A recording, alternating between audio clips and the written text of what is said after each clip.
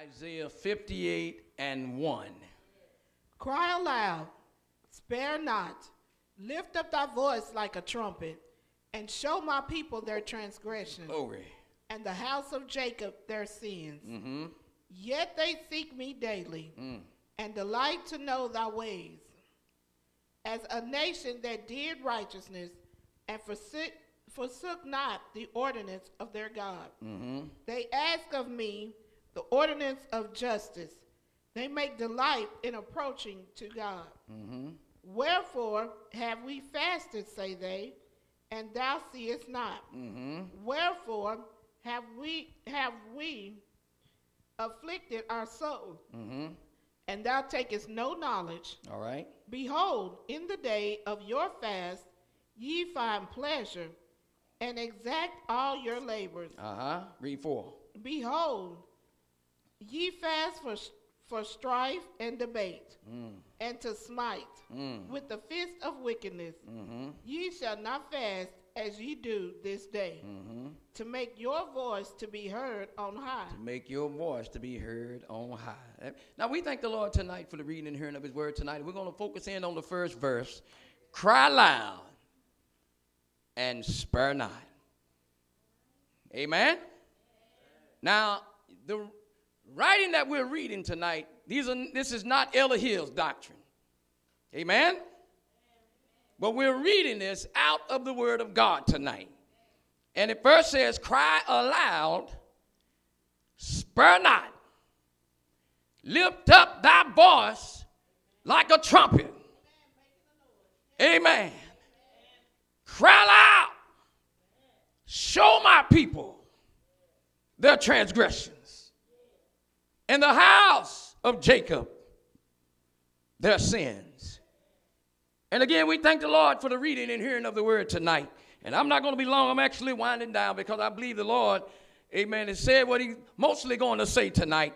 Amen. But the Lord wants us to hear what he's saying, that there is a job that the preacher is supposed to be doing in the house of God. I'm not supposed to be going along with your wrong. Somebody say amen. I'm not supposed to be going along with anything in the house of God. I'm not supposed to be letting everything go like we see in the house of God. Everything in the church is okay to do as long as you put Jesus' name with it. You can do what you want to do. Even if you want to shake your behind the wrong way, you can still do that and be saved. But I heard Isaiah say, cry loud and spare not. Y'all see that? Sometimes people say the preacher ain't you supposed to be merciful. You spare not. What does that mean? We ain't supposed to be lying girlfriend and boyfriend over here. Amen. Oh, it's better that you get married. I'm not gonna spare no preachers either. They ain't off the limits. I don't care that they got. I don't care what title they got. Did the Lord say, spare, what did it say? Not. That go for everybody. It don't matter what's in front of your name, doctor, apostle, rabbi, prophet, master, it don't matter. Whatever you put in front of your name. I heard the word say, spare not. And you know what? That's what's wrong with us. That's why we done got a little weak like we done got. Y'all know what's wrong with a lot of us? Because we done fellowship with the wrong church. Whoa! Yes, we have. We done fellowshipped on the wrong side of holiness. We done fellowshipped in the wrong holiness church and done got a hold of the wrong spirit and done got a hold of the wrong thing in the house of God. That's why now folk is trying to be sexy in the house of God and not sanctified. That's why the brothers are trying to be fine and cute and not holy because we done spared feelings. Let the young people alone. Ain't nothing wrong. Look here. Leave them young folk alone over there. Let them do what they work out their own salvation. The devil is a lie. You young folk need instructions because they're going to meet destruction. They need instructions. Because they're going to find destruction without instructions. Amen. It says, spare not. I'm not supposed to spare nobody. I'm not supposed to spare nobody. Well, that's a preacher, pastor. You shouldn't be. Look here. If he in the closet with somebody he ain't supposed to be in the closet with, I see the word. It said, cry loud. Spare not, amen. If he's a homosexual, then he's a homosexual. Yes, Lord, it's tight, but it's right. If you take a look, it's still in God's book, amen. You got to stay with what's in the word and let the God, he'll heal your body. He'll save you, but you got to stay in the word of God. Spare not. Lift up thy voice as a trumpet. I ain't supposed to be in a corner. Well, just, you just supposed to let the ministers know.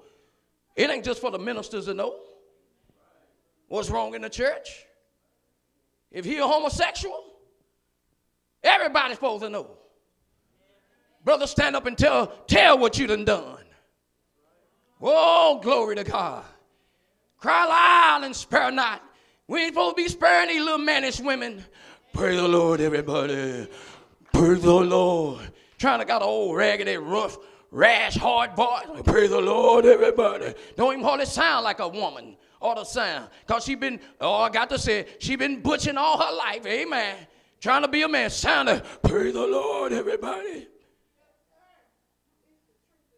Amen. It's some little mannish women.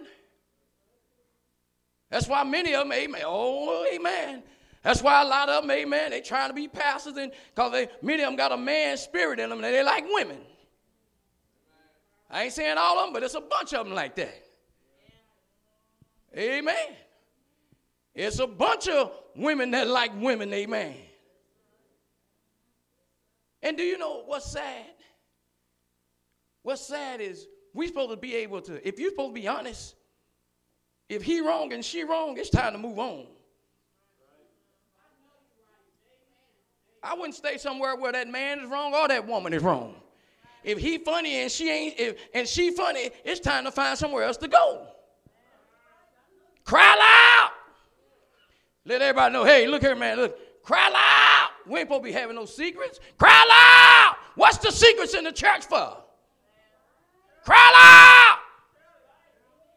Oh, God he don't want no secrets in his house. No, he don't want nothing hid. He don't want nothing swept under the rug. His preacher's in the closet. His first lady's in the closet. His family is in the closet. It's time to cry loud and spare not. Show my people their transgressions.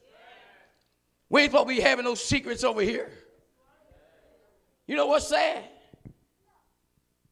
People can be sick and folk don't even know it in the church.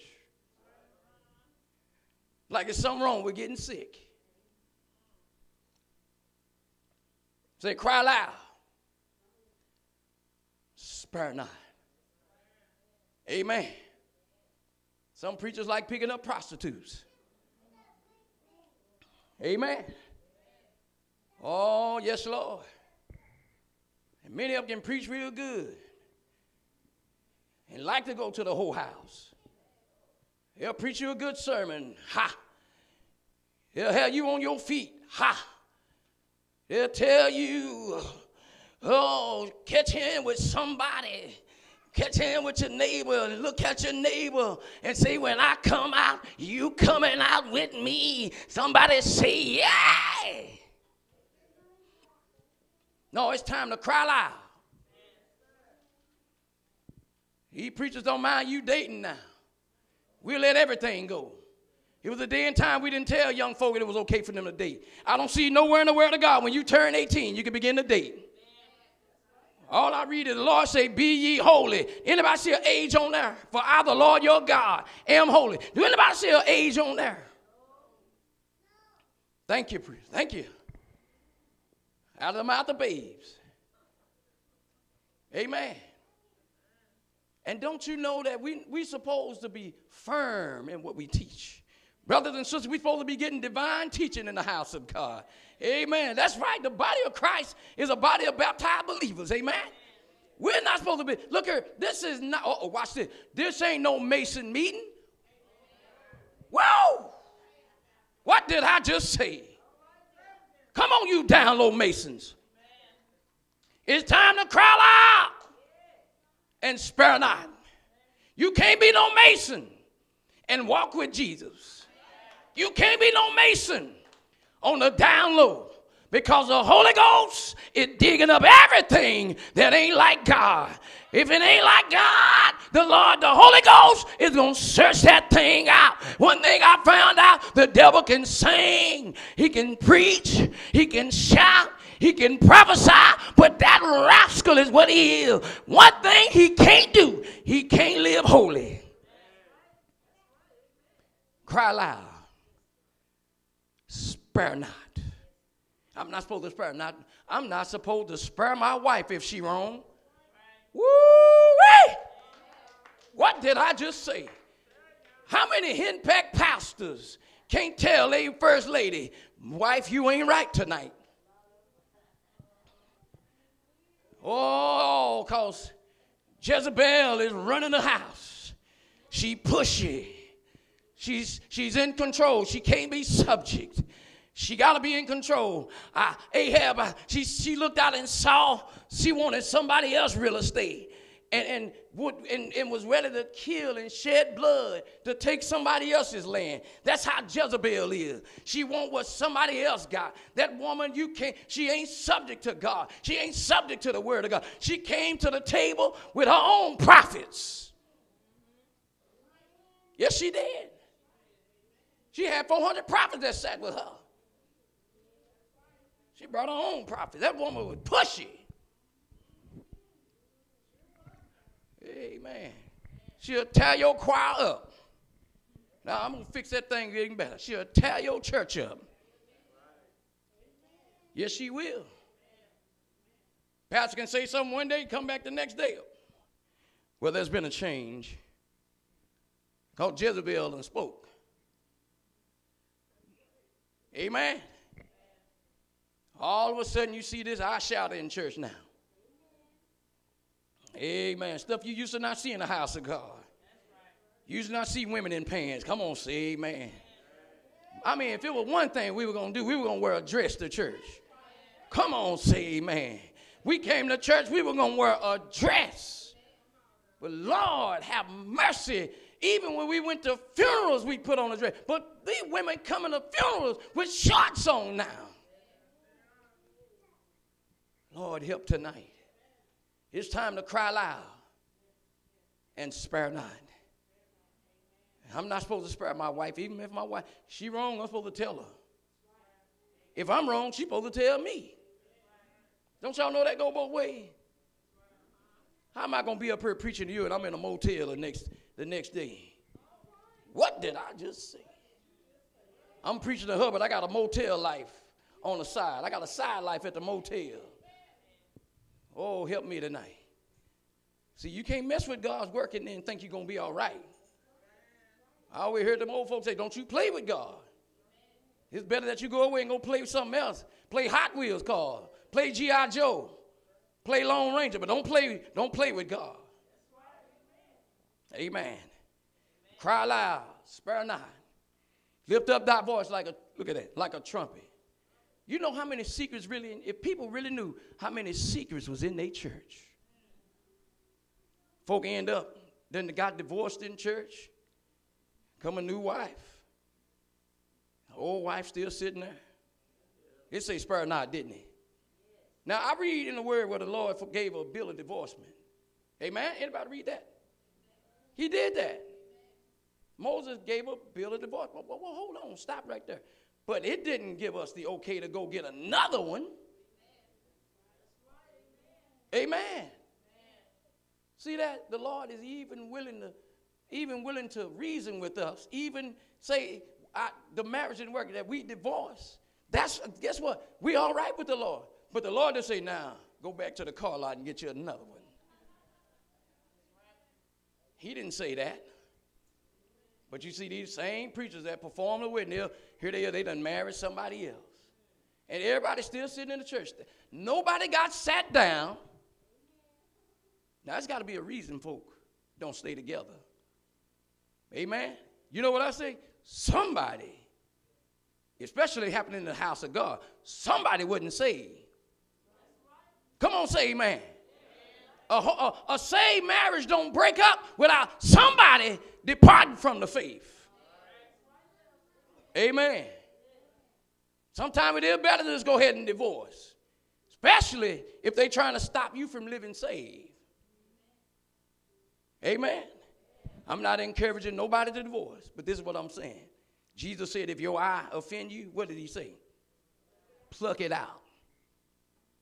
That's what he said. He said, better that you enter into life with one eye than to enter into hellfire with your in hellfire, body and soul. Amen. And we marrying, letting all these folk marrying. It says, spare not. You remarrying, you can't stay in the choir. You need to sit down. Amen. See, some folk backslide and then want to come back to the church. You ever seen somebody do that? Backslide to go get something in the world and then think they can come back to the church with it. You try to bring that new wife over here to Old Landmark, you're gonna sit down. Amen. Well, we supposed to forgive. We do forgive you, but you're going to sit down. Amen.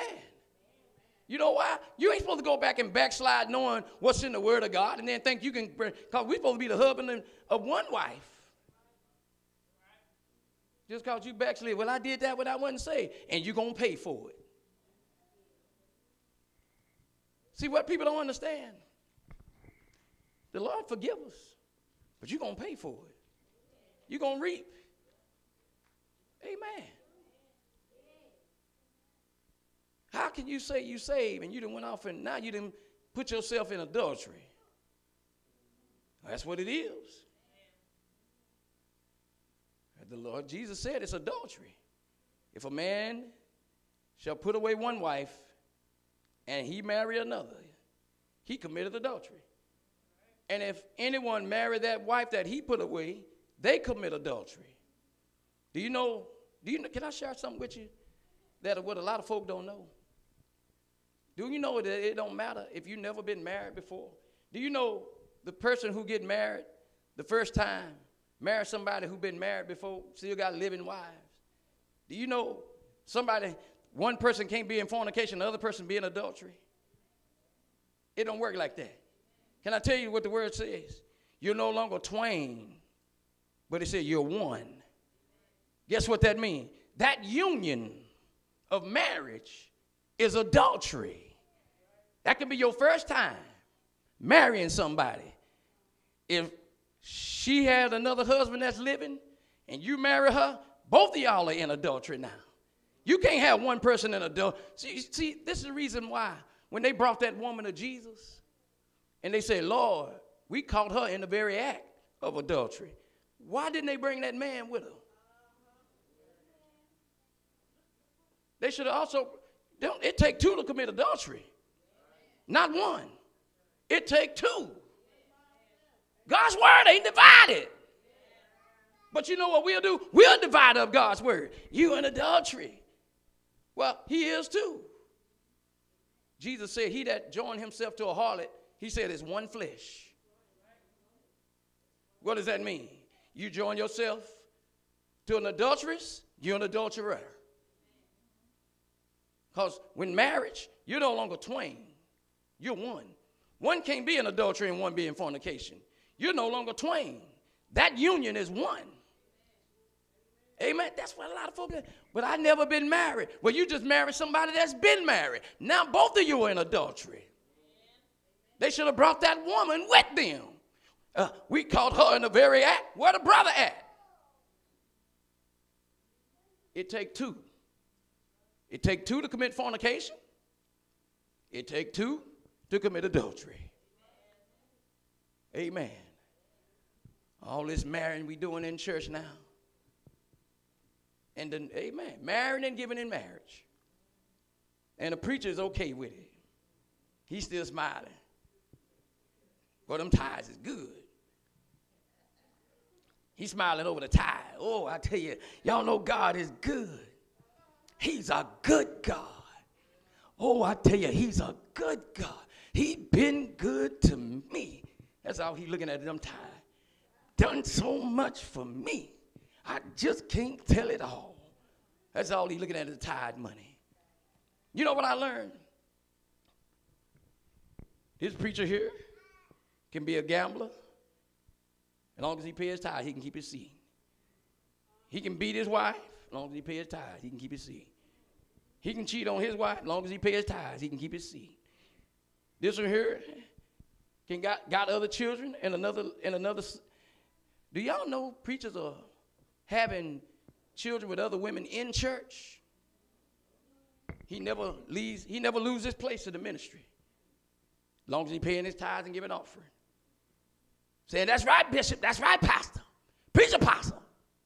As long as he do that, as long as he stay agreeable with ministry, giving all that money, he ain't got to lose his seat. Going having children everywhere. Everywhere the church go, he's making children. Y'all notice what's happening? Every city they find, he got children there. He little young lady, he got little sweeties in every city. And ain't nobody, somebody know it. But somebody won't say nothing. But what they say, cry loud. Spare not. Ain't supposed to be no secrets. I ain't supposed to have no double life. You supposed to see me for what I am. Do you know how I used to let folk down for somebody to, if somebody find out, Pastor Hill, do y'all know he off service night, do y'all know he in some other town? Got a whole other family. Boy, they would let folk down. Amen. But do y'all know this really happening? His preachers got families in other cities.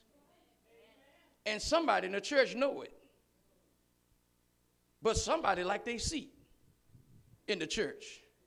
Amen, pastor. I tell you, he's a man. And then stand up and church, leading the people. I tell you, he's a man of God. I tell you, we ought to do right by our leaders. We ought to do, and somebody know he ain't no good.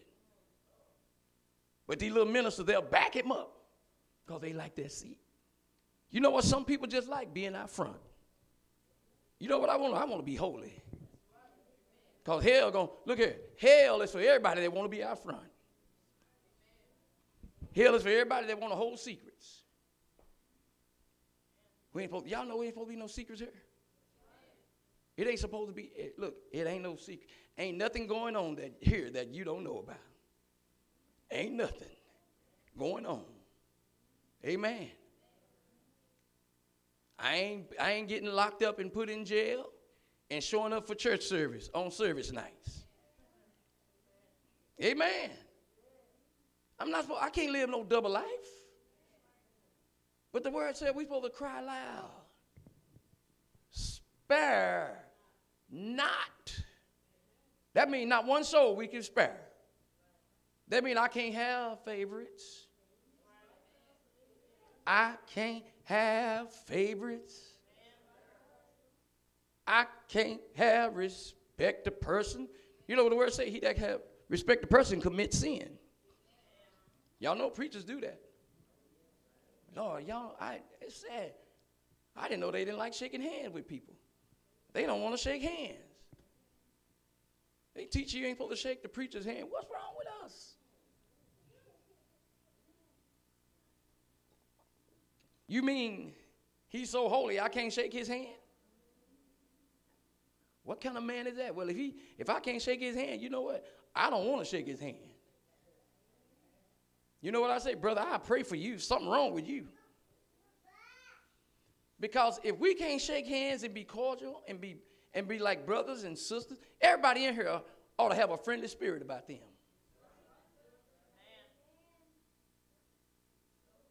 You come to me, I ain't supposed to do you like this. Praise the Lord. Have you ever seen people, you try to shake their hand, they turn from you? How you doing? Go somewhere. I tell you, man, ain't that sad? Oh, it say cry loud and spare not. We ain't supposed to be this way and be holy. That's why that church is like it is now. Y'all know COVID is becoming a lot of churches. People, I don't care what they say. They can call themselves Church of God in Christ. They can call themselves Full Gospel. They can call themselves Baptist. They can call themselves Methodist. They can call themselves whatever they want to. If you bringing COVID into the church, you need to change your name and put COVID, whatever your name is, add COVID to it. Amen. Because you done become the COVID church. And do y'all hear them saying, now worship is not going to be the same as it was before? What's wrong with you? Trying to tell me worship has changed? Oh, wait a minute. We bringing COVID into the church. And the word Jesus said that the true worshipers of God. I don't read COVID nowhere in that, do you? The true worshipers of God. Whoa, glory to his name. I thank God for true worshipers of God. Who's going to worship the Father in spirit and in truth. I don't read COVID nowhere in God's word is COVID found. Why are we bringing it to the house of God? I thank God that we got to cry loud against this. We got to cry out against this. This is not the move of God. God does not, amen, is not telling his church to follow after COVID guidelines. But the Lord said, amen, that the word, Jesus said that, amen, man shall not live by bread alone, but by every word that proceeded out of the mouth of God. COVID virus don't mean nothing in the word of God. Lord, help us tonight. We got to cry loud. We got to tell somebody, this ain't right. And you know what? You can look at folks and say, you know it ain't right. But you're going along with it. People know it ain't right, but they're going along with it. Have you ever gotten in a car with somebody that was driving? And they say, well, we're going to such and such place. And we all know where we're going. And we know the way. But all of a sudden, we're not going the way that. So when you ride with somebody and they ain't going the way that we say to the place we were going, wouldn't you even ask, hey, where are we going? Oh, glory. Where are we going? See, COVID ain't the way to heaven. Y'all hear what I said? COVID-19 is not the way to heaven. Neither should we follow the guidelines and procedures in the house of God. No, we should not be closing our doors. Our doors ought to be open. Y'all know the Jick house is open. Bootleg house is open. They're getting their liquor, they're getting their drugs. And we're going to close the doors. But we got to cry loud against this. You can look at folks and say, you know this ain't right. Since when we saw the power of God move? You know what we done got like them folk in the children of Israel? We done got out there in the wilderness. Oh, is what we done. We done got out in the wilderness. Y'all know them same folk that saw God part the sea died in the wilderness? They saw God part the Red Sea, but died in the wilderness for unbelief. You know what? People don't believe it. Take all that. I'll be all right at home. I'll be okay. That's not no way to be saved. If it took it back then, it must so take it now. Amen. And that's why I'm glad tonight. Y'all, the unction of the Holy Ghost in me said, no, something down inside of me telling me to go ahead. Go ahead, go ahead, go ahead. Amen. I heard the Lord say something down inside of me telling me to go ahead, go ahead, go ahead. We can't stop. We must march on. Do you know the world needs the church? The world needs us. They need us. They need somewhere to go, Somebody need deliverance. It's important that these doors stay open. That's why my prayer, Lord, bless us to get here, to keep these doors open. Because somebody, one of these Friday nights, going to walk in here crying, Lord, what must I do to be saved? We got to cry out against this. The Lord didn't say, show my people their transgressions, for us to sit there and let everything go in the house of God. Sisters got their legs crossed with their skirt up their knees. Got the nerve to cross their legs with a split in it. Got a split in their dress. Dress way up over their knees, and they crossing their legs at church. Amen. Some of this stuff in church now, the dresses done got tighter, the dresses done got shorter, and the brothers' pants done got tighter. The breeches done got tighter. Amen. We supposed to, he said, show my people. Go back and look at the old church. You don't see this stuff you see now. Amen. You don't see that. He said, show my people their transgressions. In the house of Jacob, the church, their sin. Amen. We supposed to be standing in the old way is what we supposed to be doing. Showing the people of God. Hey, guess what? We got to go back to the old time way. This new salvation ain't delivering. I watched the preacher just altar call, just walking around doing it. Yeah. Woo! Just walked around that altar call. I said, what did he celebrate? He ain't laid hands on nobody. What he pumping his fist for? He ain't laid hands on nobody. I'm sure he was getting happy thinking about that. Oh, money is coming soon. I'm going to have that service. It's, I ain't but a couple weeks away. Yeah. Thinking about his money. Amen. Oh, no, it says spare not. Spare not. Anybody read that? I'm not. That's why, and I'm getting ready to stop here. Watch this. I don't care how close we are. Hear me tonight. I don't care how close we are. I don't care how friendly we are. We ain't supposed to be letting the word of God, letting folk do whatever they want to do just so we keep friendship. If you, my friend, tell me what's wrong. If you, my friend, tell me the truth. I'd rather you tell me the truth and I find out and say, oh, me, Lord, you won't find me no more. Amen. I'd rather say, oh, me, when if the word find me. I don't want to be going on and I'm doing something wrong. And then, do y'all know a lot of preachers know they wrong? But they keeping friendships and fellowships alive. Amen. He one of the cheatingest preachers in America. And we fellowshipping with him. Ain't that sad? And why I never forget this brother was really trying to fellowship with us. Lord said, no, don't fellowship with him. You know what I told the brother? I said, brother, well, I'll be praying about it. Yeah, brother, let me know. Let's get together. Let's get together. Let's get together. And I'm so glad I kept following the leading of the Lord. That brother was living a double life. They found him in a motel dead. Oh, Lord. Amen. And you know what I say? Now, how come somebody else can fellowship with him that say they have the Holy Ghost? How can you say you got the Holy Ghost?